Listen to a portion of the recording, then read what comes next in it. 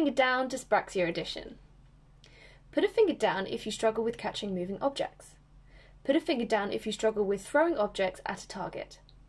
Put a finger down if you've been told at school that you're lazy. Put a finger down if you struggle with auditory processing. Put a finger down if you've struggled with passing your driving test in what would normally be a reasonable time frame. Put a finger down if you struggle with tying shoelaces. Put a finger down if you struggle with putting on your gloves correctly the first time. Put a finger down if you've been told that your dyspraxia is just an excuse for not being able to undergo certain tasks.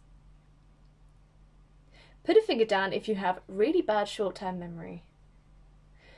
Put a finger down if you struggle with putting your words in sentences in the correct order and sometimes miss words out.